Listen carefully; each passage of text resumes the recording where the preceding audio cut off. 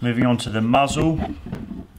On this particular model we have opti-bore chokes, similar to the old multi-chokes, but a slightly different style. To show the function of the ejectors, here we can see with the use of snap caps the correct positioning that the cartridges would be in. They always seat into the rim of the ejector.